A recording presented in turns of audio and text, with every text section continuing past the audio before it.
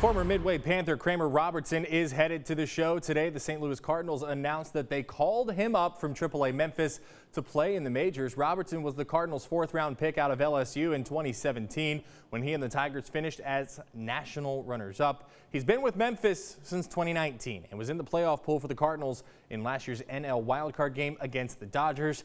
He was not, though, in the starting lineup for the game tonight, but who knows what will happen moving forward.